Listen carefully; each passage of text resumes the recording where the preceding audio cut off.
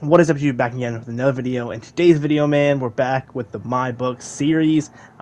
These series always help me just reconnect with the story that I'm currently trying to tell. And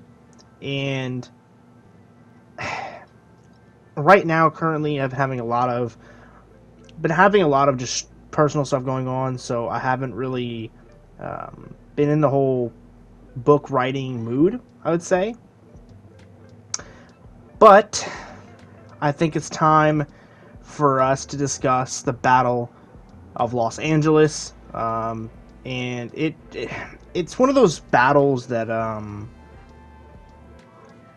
it's one of those battles when I wrote it that I wanted people to really understand the horrors of fighting, especially early war.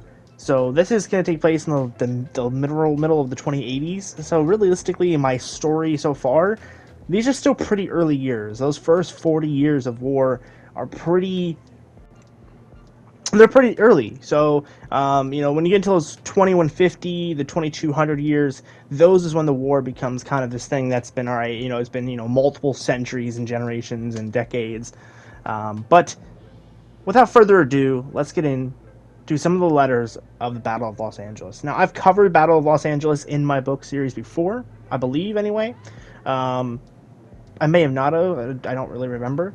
But if I haven't, you're basically going to hear some information about it now in this video. I might eventually get to this chapter in the regular chapter videos, but the battle, Los Angeles was a catastrophe for both sides. It would be mostly a stalemate for a good chunk of the battle.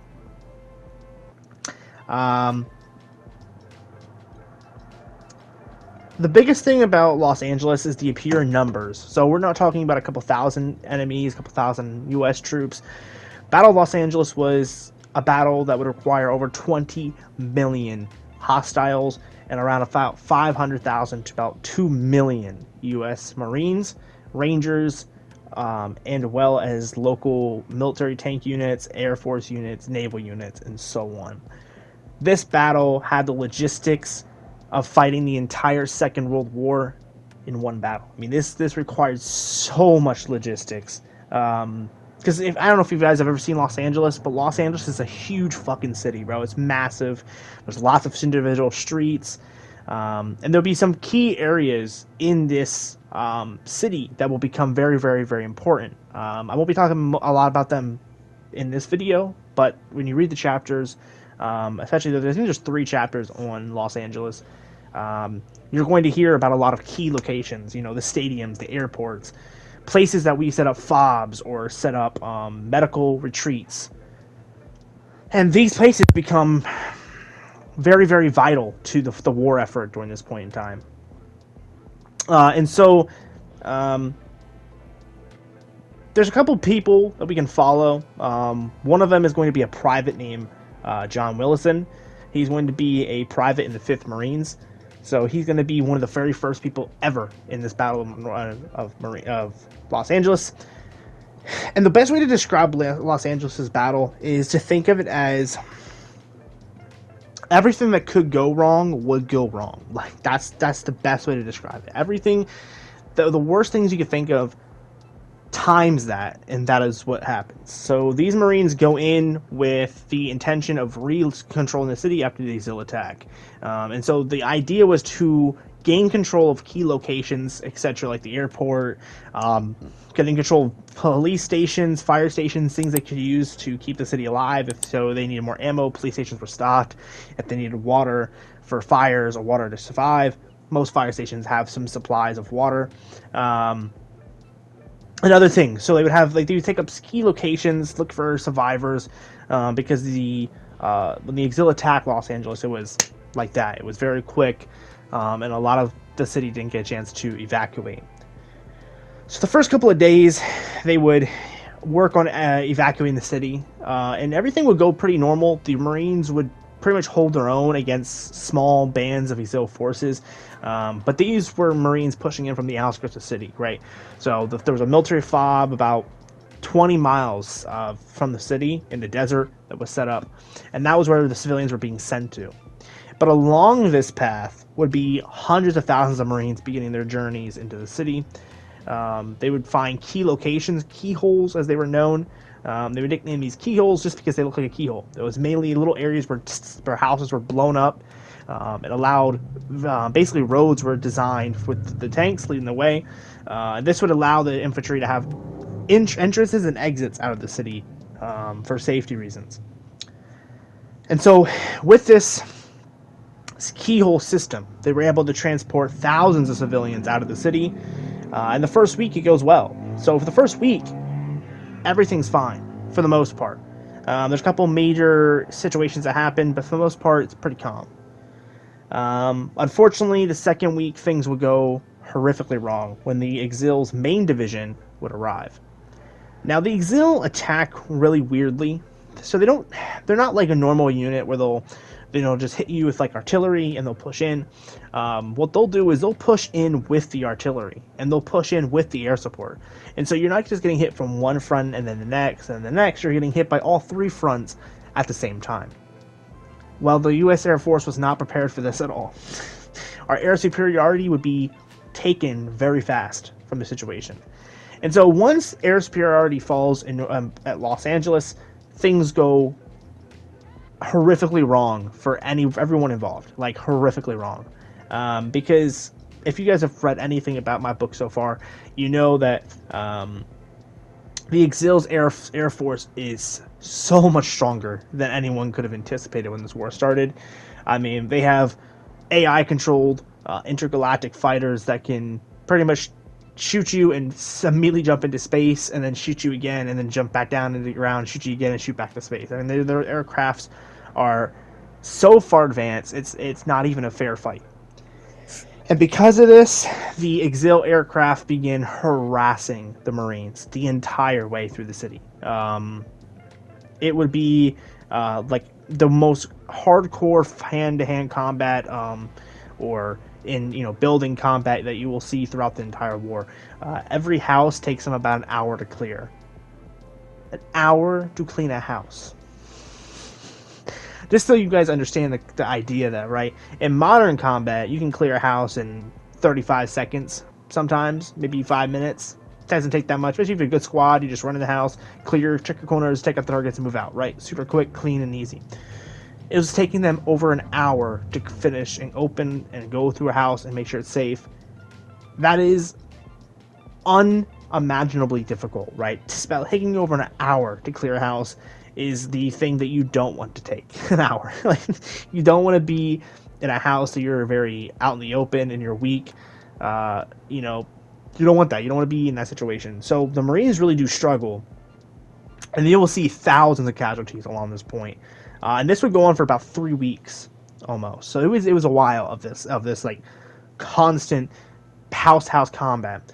And the Exil were smart. They would put one of their troops in the house somewhere, and then the Marines would push in. The Exil would put up a fight, making the Marines think there was more of them.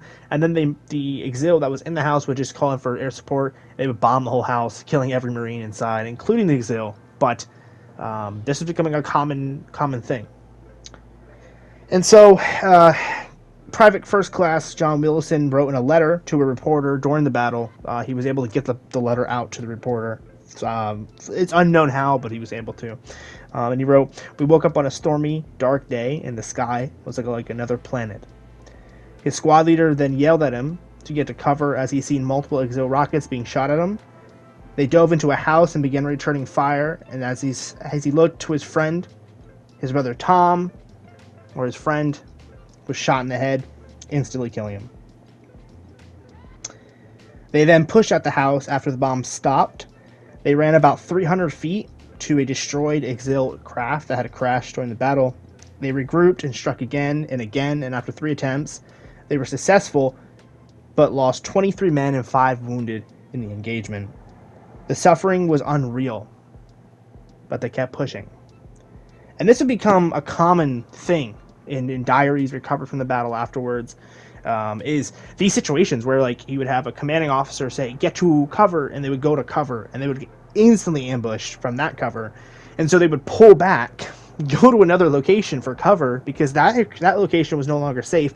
And as soon as they hit the other location, boom, another ambush. And this style of combat, this constantly ambushing Americans every foot they take, every block they move. It's just another 3-day long firefight. This is becoming common, so much common in fact that the U.S. Marines are losing so much ammo from firefights that the infantry coming in are ordered to bring rucksacks of around 150 rounds per man because they needed to resupply the Marines. They couldn't get any airdrops in, and vehicles were being targeted. The one keyhole was completely blocked by vehicles being destroyed. So like tanks, APCs, trucks, jeeps, those type of things were not allowed to come to the city. It was too dangerous. And this just happens throughout the whole battle, and it gets even worse towards the end. It gets progressively worse, especially towards the end when the Marines are in charge with holding a key location for air support, because towards halfway through the battle they are able to take out some ATA guns that were being used by the Exil, which allows the U.S. X-86s at the time. I don't remember if they had X-86s at the time. This might have been like a year or two before the X-86s were released. Either way, it would have been like F-22s, F-22As or something, but their aircraft at the time would have been extremely weak in comparison to the Exil. But thankfully, we have the better pilots, as most of these Exil crafts were AI-oriented, so you could just, EMP them and they'd be fine.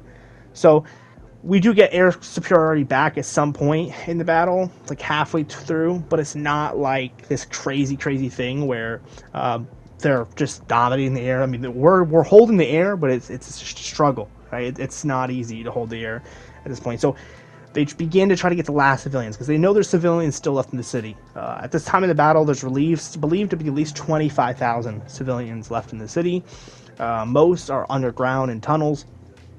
And so the Marines start going underground, sending 4 or 5 man squads, kind of like a special forces division, but they're breaking up units to make special forces within the battlefield itself.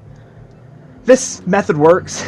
They're able to get a lot of the civilians out, but the casualty rate is just insane, to put it lightly. It was believed and estimated, and the battle is still, I think even in the story as I'm writing it right now, it's been over 60 years almost since this battle has taken place, and even still, they're still finding corpses. So the death toll at the Battle of Los Angeles is still unknown, but the estimate is around 2.5 million U.S. Marines were killed, and around another million or so were missing in action. Out of all the battles that I've writ, I think the biggest thing for me and why I wanted to make Los Angeles such an important battle, not only because I was inspired by the Battle of Los Angeles, the movie, but because Los Angeles is like an icon for a lot of people. Like, for a lot of people, Los Angeles is like the city, right? It's like New York or, Hollywood, right?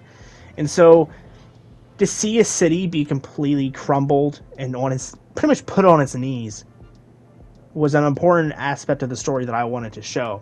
And I think I did a pretty good job of it. I mean, I think I'm going to build upon Los Angeles more in the coming months, because that's my biggest thing is right now. I've kind of stopped writing the book, but I'm still thinking of ways to increase the chapters, because I could write more chapters at the moment, but I feel like right now some of the chapters need some help. So this video is kind of just some background information about Los Angeles, so when you read it, you can have a better idea of the situation. I mean, Los Angeles was really bad for a lot of Marines. The 5th, 6th, and 7th Marine Corps divisions seen some serious damage. Some of which, like the 5th Marines, will never recover. The 5th Marines will lose over 79% of their unit, including Private John Wilson. He would die in the battle as well. So something to think about if you're interested in the story. I know some people that are new to the channel might not know what's happening. So if you don't know what the fuck I've been talking about for the last 13 minutes, I am currently writing a book called The War for the World Survival. Go to my Discord and read about it if you want. Or you can watch the rest of the videos that are before this, so the last 11 videos. But yeah, man, that's pretty much it. The video, man.